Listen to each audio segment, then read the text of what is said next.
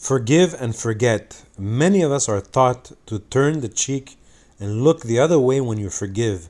Basically, to forget what this person has done to you. I agree, we must forget the pain it has caused us, but we can turn the cheek and look elsewhere if this is a one-time thing or overall this person is a good person.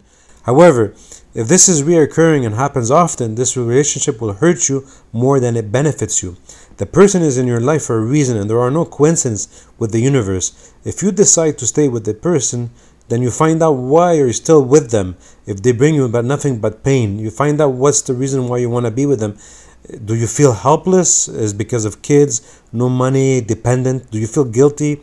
Like, for example, they helped you a lot. Do you feel like there's nothing out there working for you?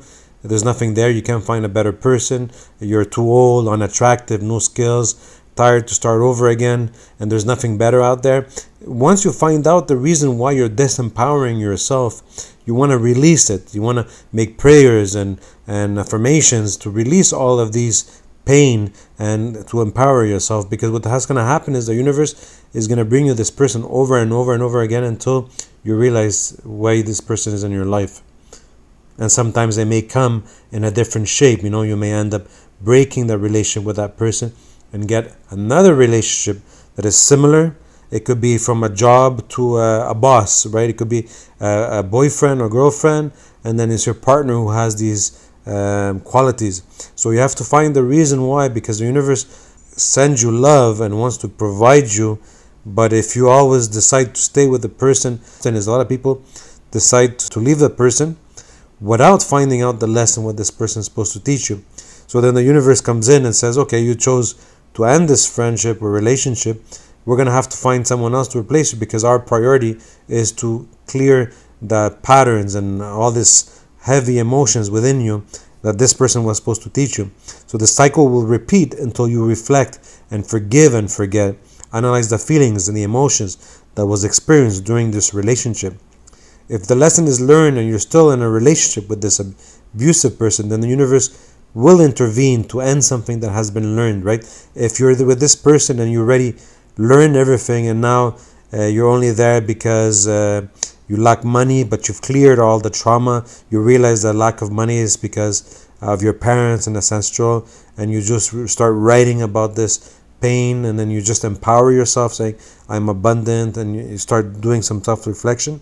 Then the universe will come in those rotten relationships and will find a way to end it, because there's no use for it, right? Something will happen, not in a bad thing, not disastrous, but maybe someone got a promotion or has to move a city, or any other ways that the universe will try to split people up.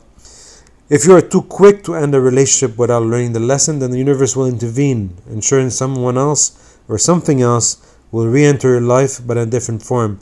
Like I was saying, if you have a relationship, boyfriend or girlfriend, and you ended it too quickly without learning the lesson, the universe may end up, when you apply for a job, you may have a different type of relationship with the boss that will reflect on the way emotions, the way that person carried their feelings towards you, but not deep feelings, but the way they communicated to you or your emotions. So it's the mirror effect, will come in a different way.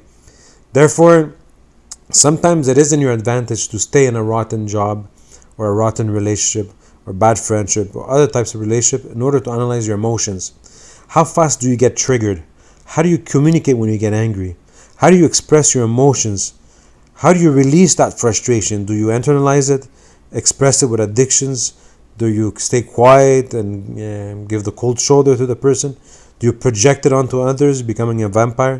Finding out how you behave, even if you're right about this, is the universe doesn't care who's right and wrong. Universe only cares about the emotions, the heavy patterns, the non-physical stuff, the habits, the patterns, the beliefs, the programming, the communication style, the anxiety release style.